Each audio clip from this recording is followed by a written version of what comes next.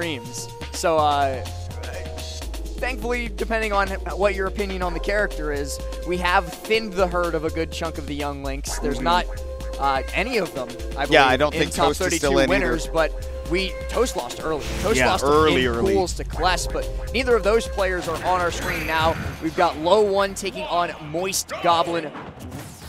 Roy versus Wario, which we're going to be seeing a lot of in this bracket. We've got Gluto still in, we've got Mugen still in, we've got Cola still in, and we've got Goblin right here. So we're going to be seeing a lot of these characters. Yeah, I mean, Roy being perhaps the most prevalent character in the current meta if you go off of those sort of weekly posted statistics that Bernard Sloop and Orion put out. Yeah, big shout out to Bernard Sloop. Been there for a while, man. But yeah, Roy is probably pound for pound the most relevant character in the current meta, and Wario, I mean, still up there, fallen off a little bit since his glory days, but still a threat to be reckoned with. I mean, that's one of the reasons why Loe1 has made it as far as he had, but reverse snare, probably not what Goblin meant, but it's still damage. It looked like that was definitely supposed to be a jab back air setup. Did not find it, but like you said, still damage. Did give Goblin stage control, and it's not too much longer until Goblin's able to follow it up with a back air. A great start to him, only having taken 68.9. Now up B out of shield is going to get him out of danger. It's a fantastic get off me option because it's fast and it's armored. Not a lot of characters have the ability to deal with that, so Goblin making great use of that already. We know we're going to see more of it going forward. And I like this right here from Loe1, pushing Goblin into the corner by just poking with these aerials because he knows that center stage not exactly where you need to be to take the stocks. It's off stage that the magic will happen for Wario, and he will get that first chunk taken out of Goblin, who still has a nice lead right now. Yeah, Goblin is going to be able to get that up air bear to send Loe1 off stage again, but he gives up control of the stage. Loe might make him suffer for that. Goblin tries to do these landing up airs again. He's been getting that set up pretty consistently, but this time Loe is going to be able to escape with his life intact. Jab back air though.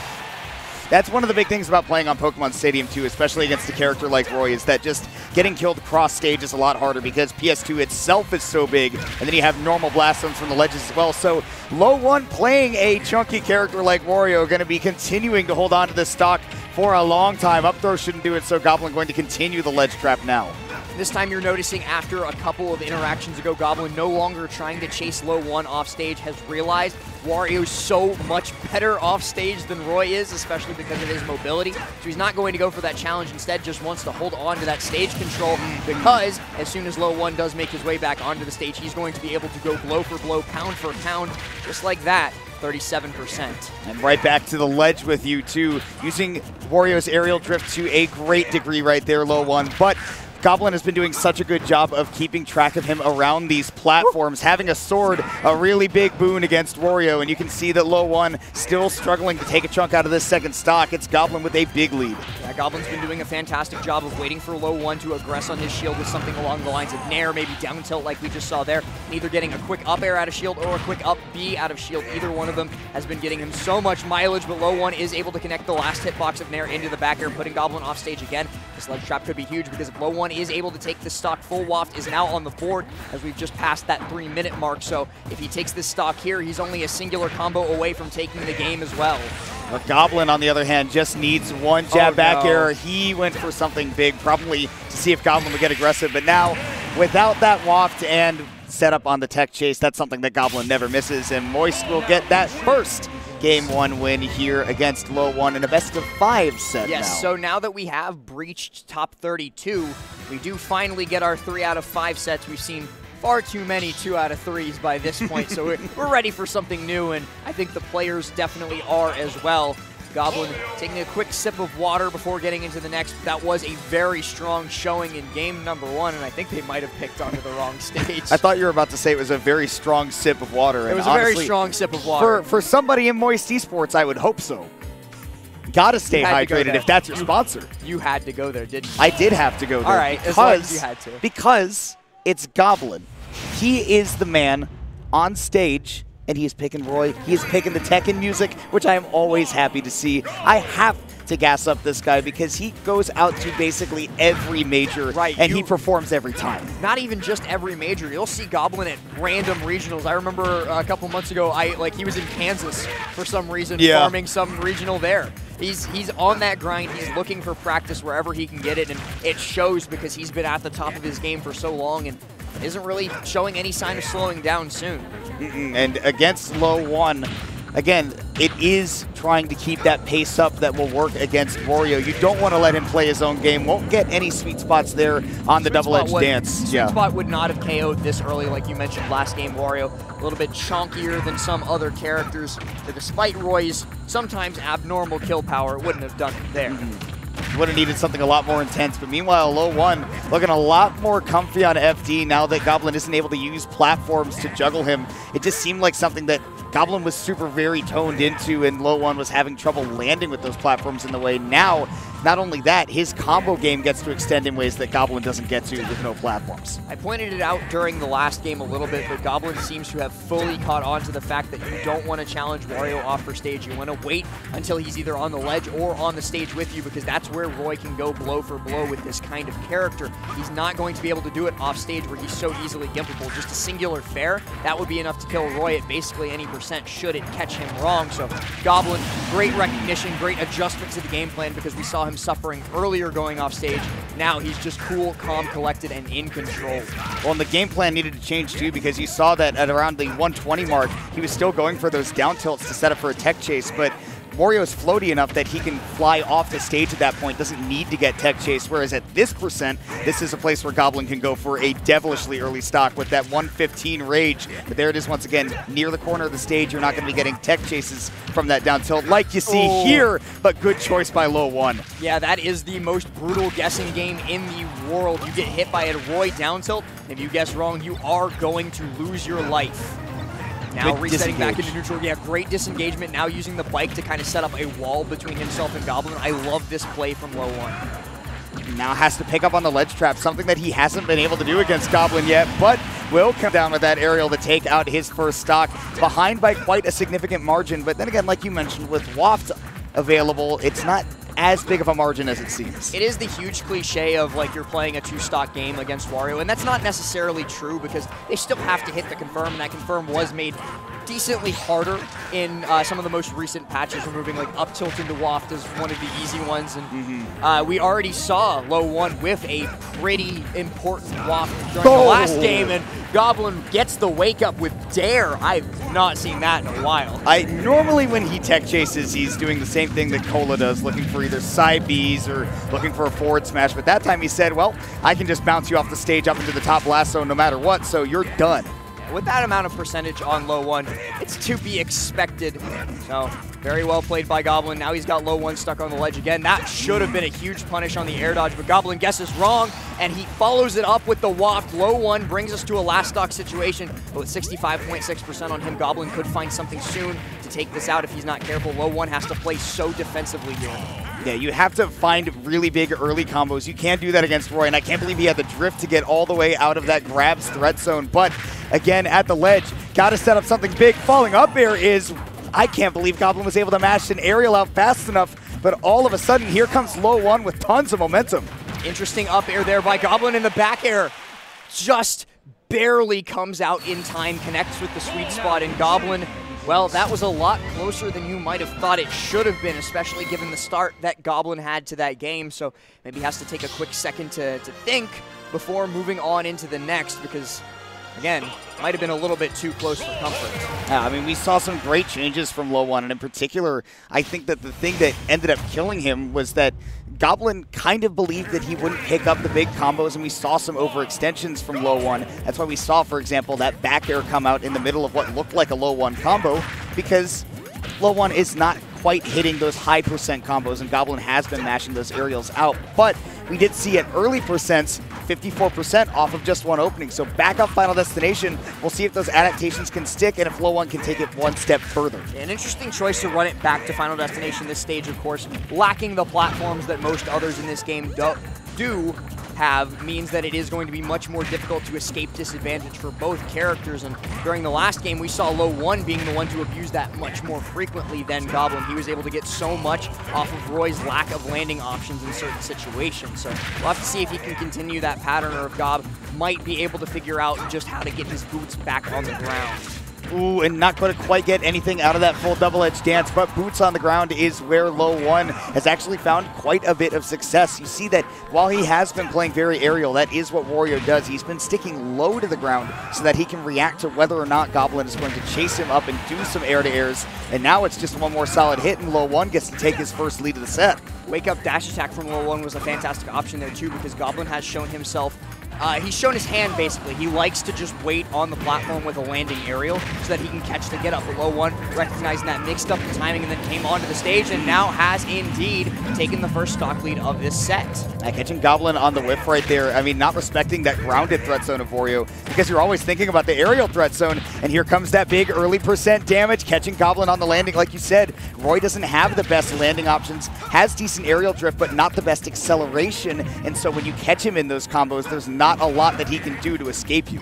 Tries to go deep with that run off fair, but it's not going to connect. Does catch the re-grab, though, with the down tilt. Loe1 is still going to be able to circumvent that, get back on the stage, and while holding onto this stock at 150%, we're going to start seeing Waft become a factor, but he is going to be taken.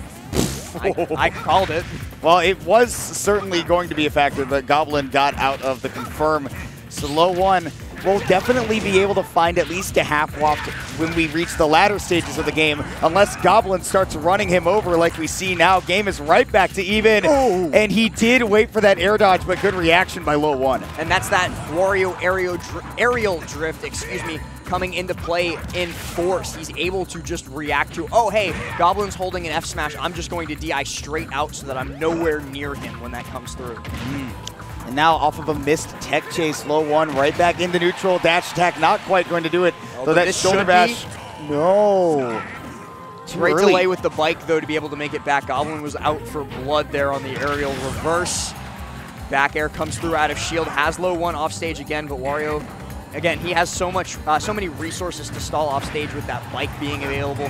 Very underrated recovery, in my opinion. Like, people don't talk about how strong Wario is just in that general situation. Yeah, it's tough to challenge him, too, because that corkscrew has such a big hitbox, but he does need to have access to the bike. So let's say Goblin is able to get a grab, toss him off stage again. Options become a lot more limited, but Loe1, compared to that game 1 and to game 2 as well, doing a much better job of escaping these ledge trap scenarios.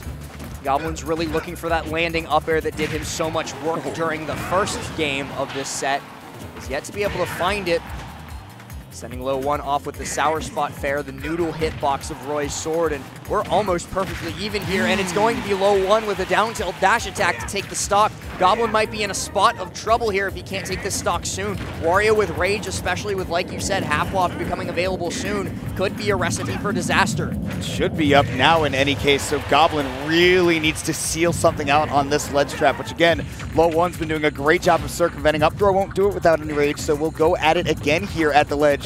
The Loe1 again with a daring escape. It takes a bunch of up airs. The weak into the sweet is a confirm for Goblin as we go into the last stock. I really like that idea from Goblin. You don't see like sour spot up air and the sweet spot up air used too often, but with the correct read on how they're drifting, it can very much work out. Goblin showed it to us right there. Now taking the percent lead with the double nair. Ooh, really full sending with that forward air too. Put himself in a corner. Very lucky to be out of it. This is where it gets scary last. He jumped, and I was very scared for Goblin for one reason there. He jumped out of disadvantage, which means he was in the air above Wario with 0 resources, and that is probably one of the worst positions in the game to be. Gets the jab. You saw he tried to up B out of shield there, but was unable to find it. Ooh, but this juggle game is great, waiting for the air dodge. He's got coverage for everything. No bike for Loe as well. He has to use the waft to recover. I love the idea, and now probably the game plan has shifted to down tilt dash attack to take this game instead. Down tilt dash attack shouldn't kill. Okay, I was right. Okay, yeah, you're right. I was about to have to eat my words, but I was pretty sure it wouldn't kill at that percent. Goblin. Oh! The bike comes through. Again, Goblin barely holding on. He almost got the Kazuma Kiryu. Is barely able to make it back up on stage, throwing the bike yet again. Goblin has to air dodge to get past, but Loe1 is unable to punish it and wasn't ready for that option. Stuck on the ledge against Goblin, he looks for the sweet spot. Fair rolls behind to try and cross him up, but just holding shield, playing defensively right now. Has to be so careful around these down tilts because he knows what the kill confirm is, and Goblin finds the bear. It's still not enough. These guys are trading kill screens like crazy. Wario's just so heavy. I can't believe that Loe1's still holding on to this stock, and his spacing has gotten so good even in this scramble situation. Bite!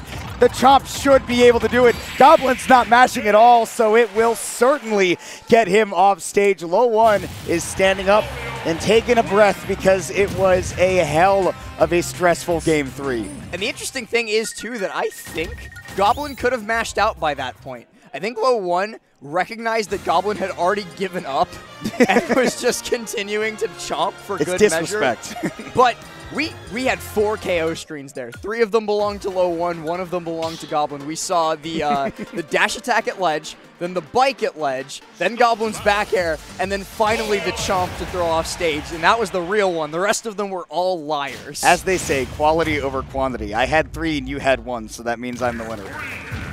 So Loe1 getting that first win, that's really big, even if you have to play it out 2 times on Goblin's counter pick. I think that we have seen amazing adaptations from Loe1, particularly on escaping Goblin's ledge trapping, but that could all change with these platforms available. Yeah, but I do like that Goblin is running us to a stage with platforms because we pointed it out on the 2FT game. He was struggling to land a little bit. That's where Loe1 was making a good chunk of his percentages, was just continuing to juggle Goblin. Now he's got those platforms to reset on, and he's also got those platforms to extend his own combos on. That's, I believe, no jump. It is actually jump for Loe1. Did have to burn the bike to get back on stage safely, but still playing well within the margins of Goblin right now. But it's basically just hits trading back and forth. Nobody's really throwing a haymaker here yet because I think they both recognize how important it is to get a good read on this stage, and I can't believe that caught the cross-up.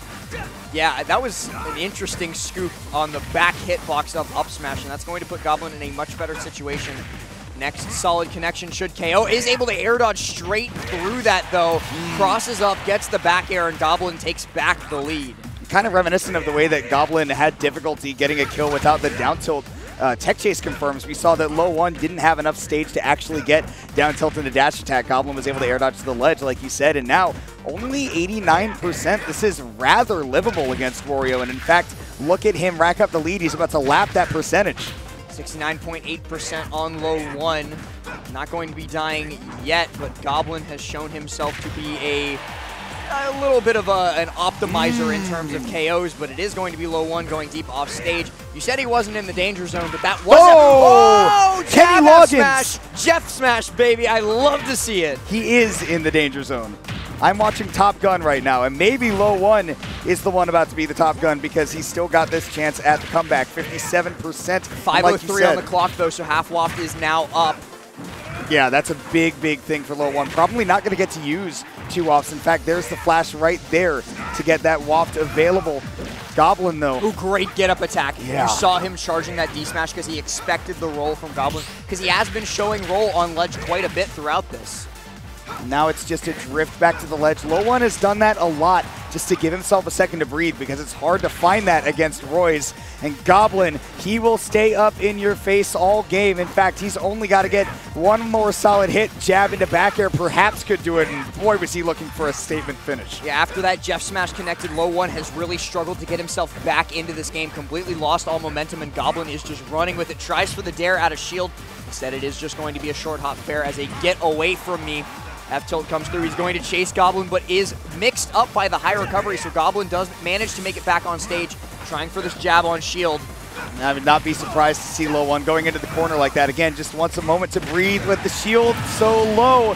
Goblin not DI'ing straight into the corner, so it's anybody's game with that waft available. Right, it has to be so careful, but we have seen Goblin pretty efficiently avoiding the wafts throughout this set so far. Going to be trying to get this KO before it even becomes a factor.